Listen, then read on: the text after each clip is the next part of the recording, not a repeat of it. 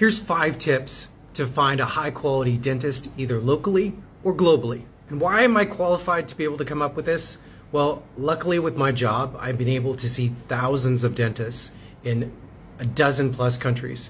So, born in Canada, I've got experience getting dentistry in Canada. I've got experience with dentists in the United States. I've met and had dental care in Australia. I've met with hundreds of dentists in Mexico. I've lived in Thailand and met with hundreds of dentists. I've met with dozens of dentists in Vietnam. I've met with dozens of dentists in Malaysia. I've met with lots of dentists in Singapore. I've met with dozens of dentists in Jakarta, Indonesia, and also Bali. I've met with dozens of dentists in the Philippines, Spain, Hungary, Czech Republic, Croatia, and Turkey. So you get the point. I've met with lots of dentists. Number 1 is to check out reviews in places like Google Maps. You can do this locally or globally anywhere around the planet. Check reviews on Facebook, locally and globally as well. You can also check out reviews on Yelp.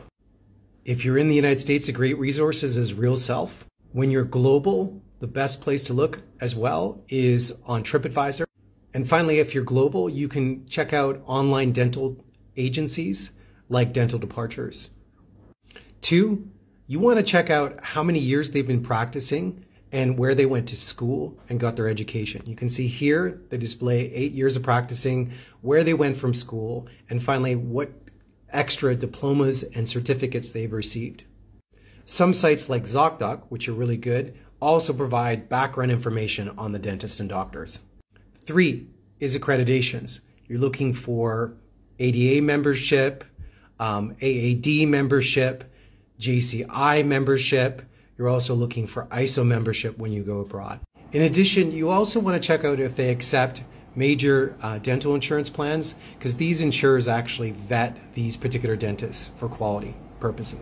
And finally, some websites like this one, ZocDoc, actually provide you the registration number that you can check. This is the MPI number in the United States, but there's similar programs in Canada, the UK, Australia, and you actually can go to the National Dental Association, type in the dentist number, and actually verify that they're in good standing.